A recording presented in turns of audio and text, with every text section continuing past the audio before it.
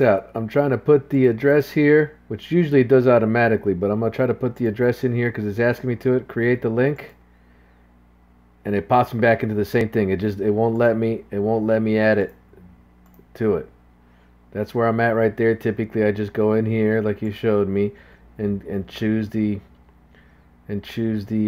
property, whatever it is. This particular case, Covington. That automatically inputs it there, but it's not doing it, so whatever. I'll paste it.